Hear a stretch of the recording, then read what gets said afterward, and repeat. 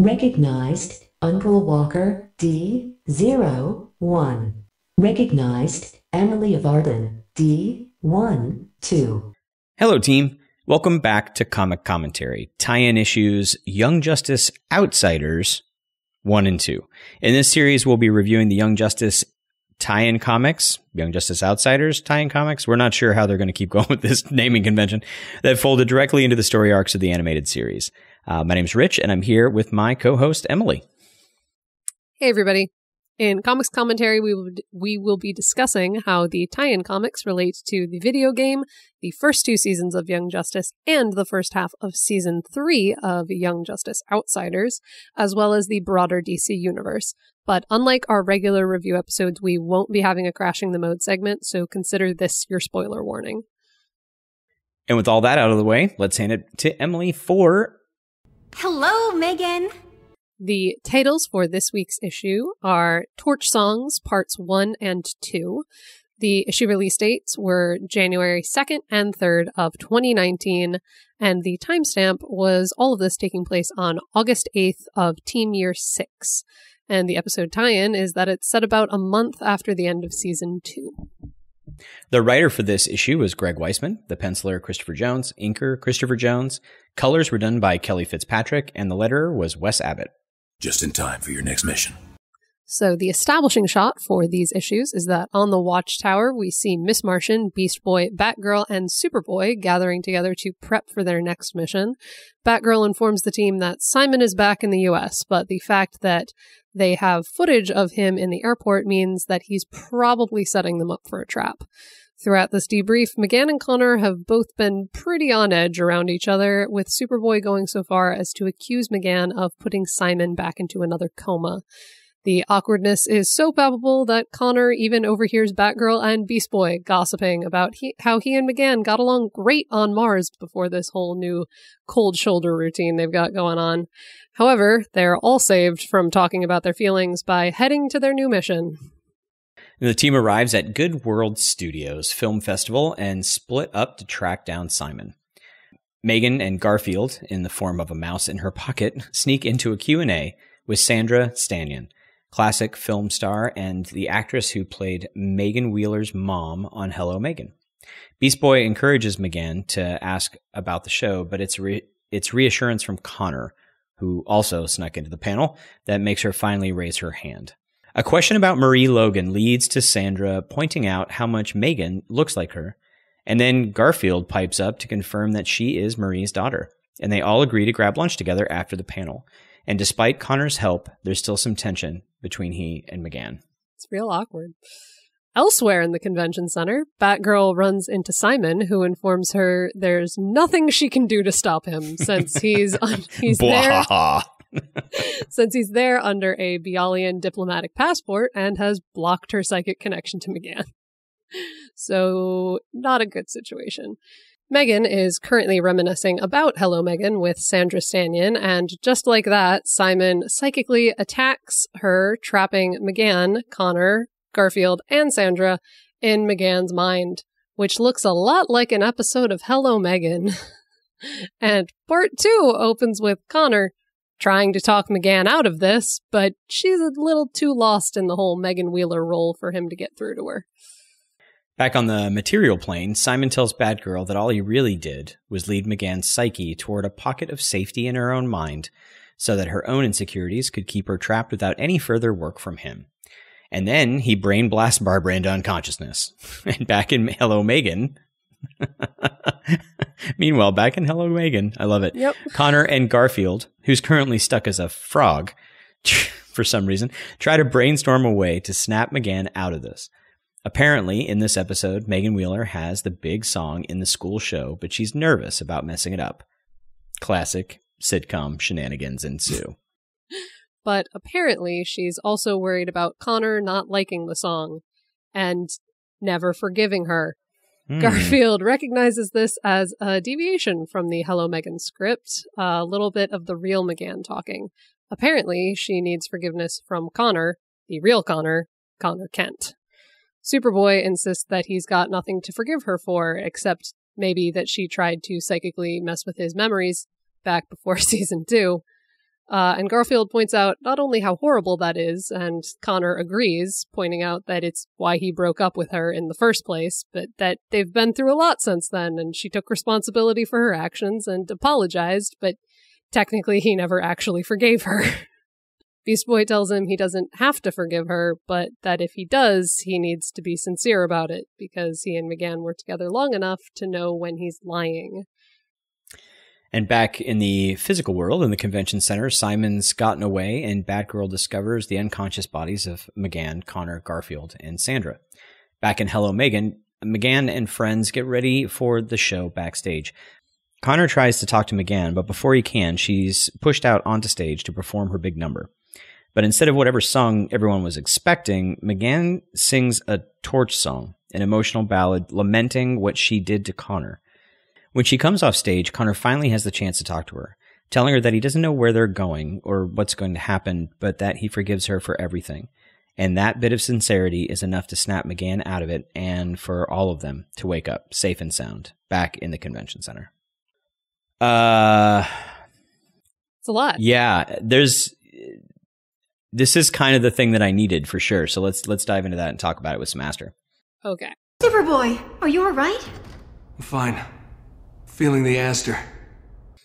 This is all you. If this was set underwater, then I could also talk about this, but it's pretty much this was written to Emily. So take the lead on this one. Okay. I have a lot of thoughts on this, and I have a lot of things that I do really love about this issue, but I do want to start off with, because of the number of times I have reread this issue, I don't think it's the strongest tie-in comic, but I still really enjoy it, and I feel like it just needed more time with this storyline. Like, it needed a full 2-issue arc to really explore this idea more fully. They had the equivalent of 20 comic pages, which is 1 issue, to try and wrap their heads around this whole thing. But, like, to deal with both Connor and McGann fully processing their stuff, maybe having McGann have to come to terms with, like, the idea that she could stay in this perfect Hello Megan reality that she's has, or she could go live in the imperfect but real world outside of it, and having her make that choice and giving her that agency, I would have loved to see something like that, but I don't think they had time to do those things. Right. Those other little things that might have made the story a little stronger overall are kind of missing, so I understand some people may have thought this wasn't as strong a story as it could be, but I still really do enjoy it. So I wanted to get my negative thoughts out first, and then dive into how much I still really love this issue, even if it isn't perfect. I think it's like with a lot of Young Justice for me in general, like we're getting the story they need to focus on, but there's so much more, right? There's so many layers and so many levels. And if they're going to like, okay, we're going to tell this story and we're going to get it. We have 1 issue. They've given us 1 issue to do this with, then let's do this. Right. Yes. But it could have been if they had done a comic book version of like what they were doing with the series, where it could be a 23-minute episode or a 30-minute episode, whatever they need to tell the story, then they could have had more pages and just said, hey, we're doing a 40-page special or whatever, and then doing that. But I don't think they had that option. Yes. I understand that they didn't have that option. I just wish they had. No, I'm totally agreeing with you. More space to breathe is Absolutely. Really the only thing I'm asking for. Yeah, I'm agreeing with you 100%. They needed more. But aside from that, there are all of the little things about this issue that I love, and I know a lot of other people did. I received so many messages online asking me what I thought about McGann's hair. I like it. She has long hair in this issue for no reason other than she can, to make all of us stop screaming about how McGann changes her hair with emotional trauma, and maybe she just changes her hair sometimes. But I liked seeing her with long hair again. It was nice. It was cute. It was a nice little throwback nostalgia that ties into everything else this issue is doing with that. There is, at one point, Barbara mentions that the 1K Wordsworth app exists in this universe. Yeah. I looked stuff up. I was like, is it a reference to William Wordsworth? Like, I'm trying to figure out what this is. And I asked Emily. And it's not an Easter egg or anything. It's just a pun that took me 5 read-throughs to get, because a picture is worth 1,000 words. So it's the Young Justice version of Instagram, and it's a pun.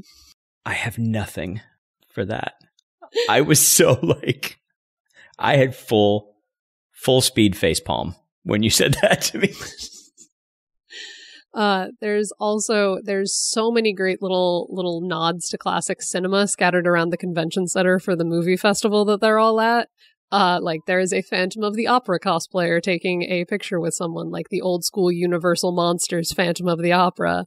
Mhm. There is a Charlie Chaplin cardboard cutout in the background. There is a woman in one corner whose dress looks like it's out of My Fair Lady. It's not exactly right, but I was like, that dress looks familiar. Couple searches later, I'm like, it looks very close to Eliza Doolittle's famous dress. Right. There is a poster for a movie called Dial D for Dead, which is a play on an Alfred Hitchcock movie called Dial M for Murder. Yeah. So there's just all these little things thrown in there. I have the completely random note that I do still just want to throw out there. I really like Barbara's civilian clothes in this outfit.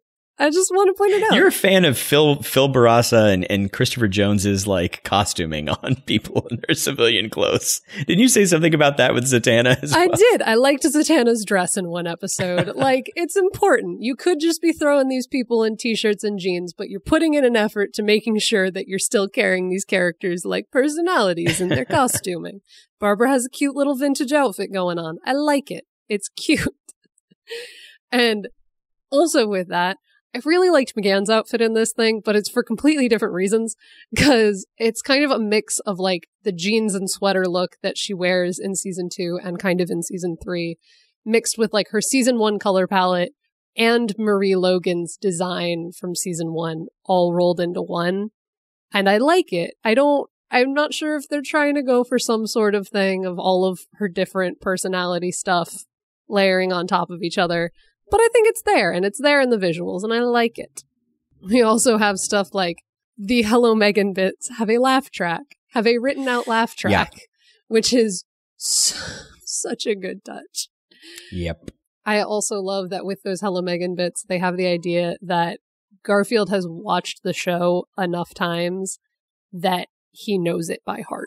He knows what episode they're in immediately. Like, he hears like one line of dialogue and he's like, oh, we're in the episode where Megan has to take care of the class frog and she has to sing a song on stage, and these are the things that happens. And Connor's like, okay.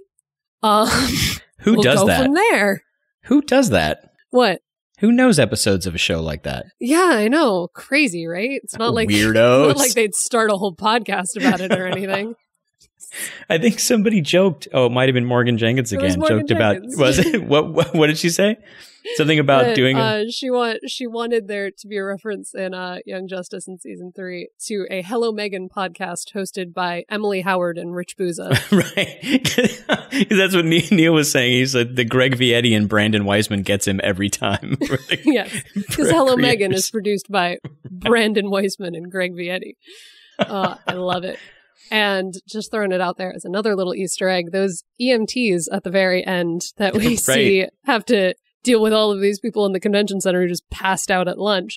They're the ones who find Beast Boy and Nightmare Monkeys and are promptly shuffled out of the room. Right. One of whom was created by a sentient street. Go listen to our Scream Something episodes and hear Rich kill me. But after all of those little Easter eggs, we have my big overall thoughts on this, which are, I love me some Super Martian. We all know I love me some Super Martian. And I especially love the line that they included that is Connor saying, I need to talk to my best friend. Because he doesn't say I need to talk to the love of my life. He needs to talk to his best friend, because that's what McGann is to him.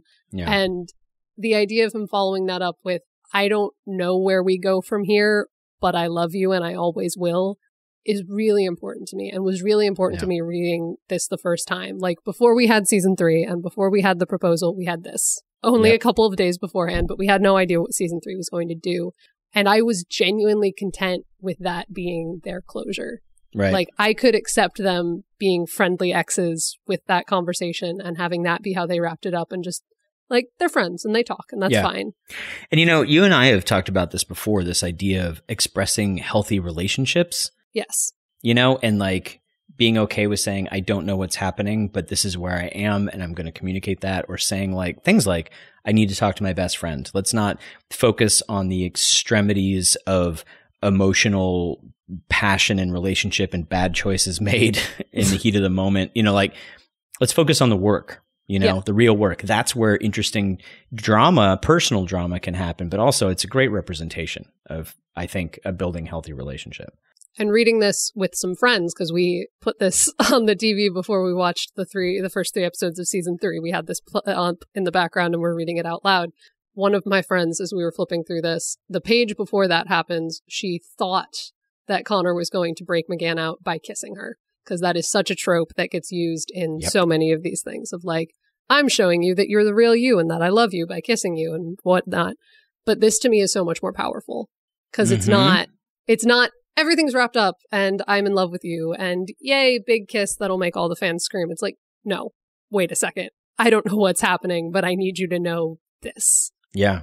And that matters. And there's a difference between those 2 moments and the way those 2 moments would be told. And I like this one a lot better in this context. I think this is more powerful and better for this story that they're telling. For me, I mentioned on the show, we've talked about this quite a bit, this idea that I was not sure I even wanted them to be back together. Which I totally understand. What she did was like almost inexcusable. Yes. Of all the stories, if they were handed one issue, we're giving you one issue and it's going to air the day before and people can read this, what story you're going to tell with a 2-year time jump. And it could have been anything. I needed it to be this. I needed this. Yeah. Because I think if I had gone straight into season 3 in that first episode, I'm not exactly sure how I would have felt about it. I think I would have just felt like I need the writers to address this more before I'm okay with a straight into proposal. You know what I mean? Yeah. Like, I completely agree. But this was enough. It was enough for me. It was still like, okay, but they said it at the beginning of the 2-year time jump. Yes, that is part of it for me. Also very helpful. And before they did the proposal, they were doing this same thing we just talked about. And I'm sure we'll talk about in the first episode review. Yeah. This idea of this healthy relation, like you're showing me that they care. They're addressing issues. They're talking. They're not just making stupid decisions based on passion. They're actually having a relationship. And I needed it. And they point out how this is after their road trip to Mars that they take at the end of season 2. Yeah. And part of the reason that Connor is being so standoffish at the beginning of this issue is that when they were on Mars, they were getting along really well to the point that Beast Boy even thought they might start dating again. And that scared Connor. Yeah. Because he was I think reasonably so. Yeah. Because he was like, wait, I don't know if I'm ready for this. I can very easily see Connor being like, this is something I may want, but I don't know if I should want. And having to take that step back and have that conversation. I don't know. I mean, I know some people who have gone back into relationships after they had left them, thought things had been fixed and gone back into them and having it just be the same pattern show up again.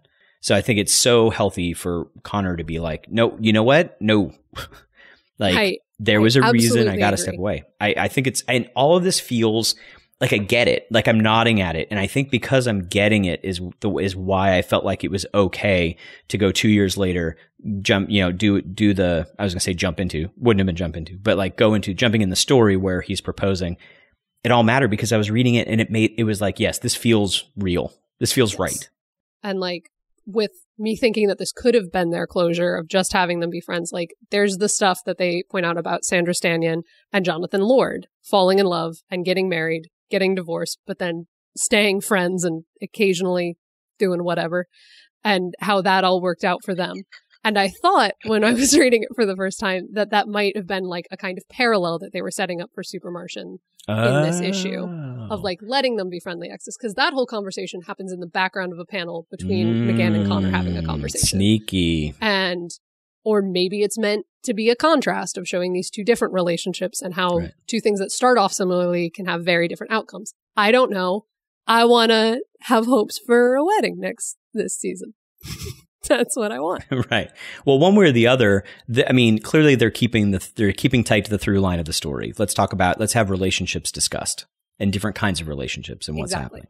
Yeah. And I highly recommend, as we are getting to the end of my notes here, I highly recommend that people go check out the Young Justice Spectacular Spider-Man Gargoyles crossover radio play that Greg Weisman you forgot made. One. Also, Black Manta Celebrity Hot Tub. Black Manta Celebrity Hot Tub thrown in there on the commercial breaks. That Greg Weisman made happen at Convergence 2018. And you may be wondering why. Well, it's basically the same story as this comic, but with Spider-Man and gargoyles also thrown in there at the convention center.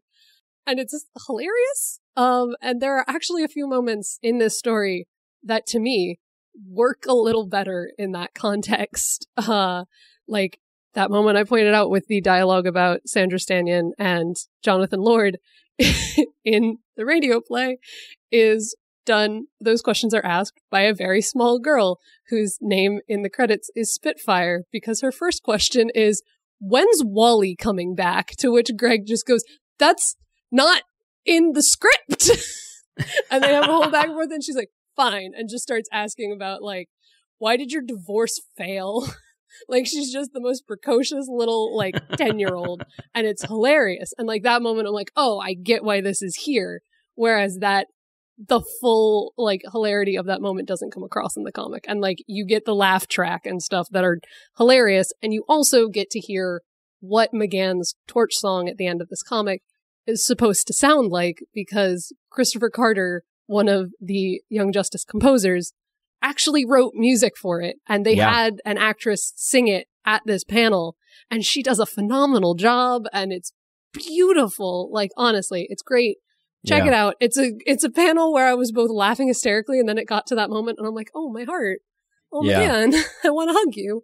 There's a whole thing just at the beginning about Gargoyle, Spectacular Spider-Man, and Young Justice talking about what year it actually is and why, and continuity in animated series. It is hilarious. It is hilarious. And there's like a whole thing in the panel version where, like, Superboy and Miss Martian were not at this con for a mission in this original draft. They just went, and then everyone's like, Connor, why would you go to a film festival with your ex-girlfriend? And he's like, it's complicated. Shut up. Leave me alone. Let me deal with my emotions in this corner over here.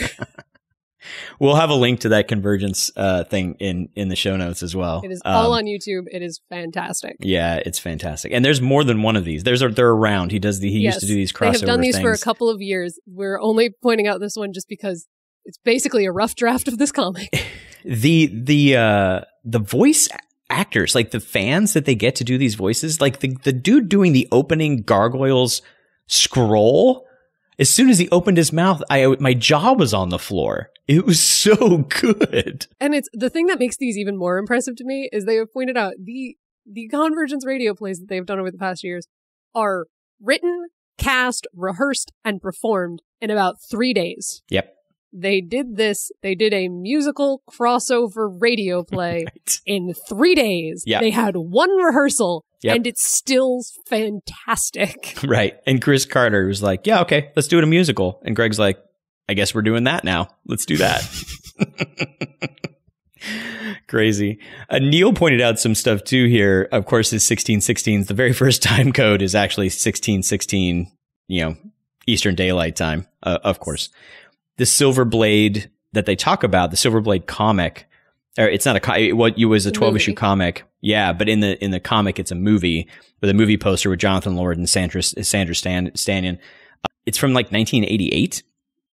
Let's see. He says the Triarch Film Pictures in the bottom of the poster is in reference to the film company from the Silver Blade comics. He said, sadly, it isn't the Triarch that are a set of extraterrestrial deities in the DC universe. It does end up having Jonathan Lord getting the power to transform into any of his previous characters from his movies, which is interesting. He mentions that at the bottom of the D for Dead, Dial D for Dead, there's a list of actors, and all those actors starred in Casablanca, apparently. I didn't catch that. Neither did I. I didn't catch it. I haven't even looked back to check it. We'll just believe Neal. Right. And then I felt like this too. I don't know if this is true, but Neal said, I'd be super interested to hear about all the real world people hidden in the background of all these panels. Because there's that scene, like the thing where you see the Phantom of the Opera, like the old school Phantom of the Opera. The big overarch, like down shot on the convention center. There's a lot of people in there, and I'm looking at them and I'm going, these don't look like generic model number 3 background. Like these look like specific people. And if we get Christopher Jones back on, I want to ask him if he did something specific with so that. we may just be kind of tinfoil hat. We're doing a lot of tinfoil hat this because we only have 13 episodes of the show so far and a comic. So anyway, all right. Yeah.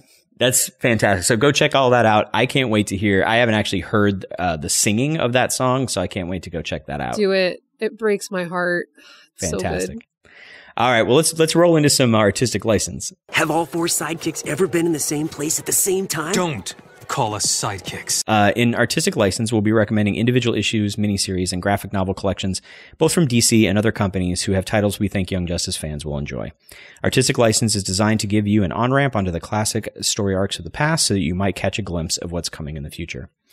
We'll do fan services and things in our regular episodes, but I think this was a good spot to recommend the Grayson, I almost said miniseries, just because the run only went about 20 issues. It went a little less than 2 years. And it's when, we mentioned it briefly in our Scream Something episodes, but this is the run where Dick leaves the Nightwing mantle behind and he becomes a secret agent for a group called Spiral. We don't know what Dick was doing for the 2 years between season 2 and season 3. But with the spiral technology that is obviously shown that we saw in those first 3 episodes, I'm betting it's some version of something happening in this run. So I don't know yet. We haven't seen enough, but that I know of, unless there's stuff hidden in the background and we haven't caught it yet. Anyway, so you can check those out. It's always possible. It continues to be possible. So anyway, check out that run. You can find it both, of course, on Comixology. You can find back issues at your friendly local bookstore. So check that out for a comic store. Please go check out your friendly local comic store and support them. Or if you already have DC Universe, you can check them out there as well. And with that, I think we can Zeta out of the Watchtower. Thank you for spending some time with us.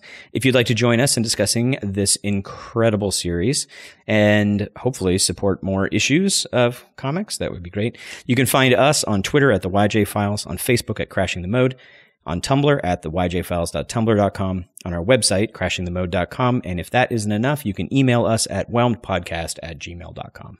If you'd like to support our show, please consider sharing it with a friend and joining our chats on social media. You can also support the show by giving us a 5-star review and/or rating on Apple Podcasts or your podcatcher of choice. You can also find us on YouTube, Stitcher, and iHeartRadio. The ratings, comments, and subscriptions help others find the show. And if you do leave us a rating, please let us know at our email address or on social media, especially if you're outside the US. We have to look a little harder to find those. And if you're able to support us monetarily, please consider becoming a patron at patreon.com/crashingthemode. Even $1 a month can help us do in-person interviews, actual play podcasts, fan meetups, discussion sessions, and more. And remember, stay whelmed, everyone. You've been listening to Whelmed, the Young Justice Files podcast. Our hosts are Rich Howard and Emily Booza. Our editor and producer is Neal Powell. Our theme was composed by Emily Mio. Our logo was created by Kevin Bates. Whelmed is a fan-made podcast and is not officially affiliated with DC Comics, DC Entertainment, Warner Brothers Animation, and any other owners of Young Justice or its related source material. As such, these companies have sole ownership of all symbols, images, names, logos, and proprietary material related to Young Justice. Original content of this podcast is ours, under Creative Commons. Thanks for listening, and stay whelmed.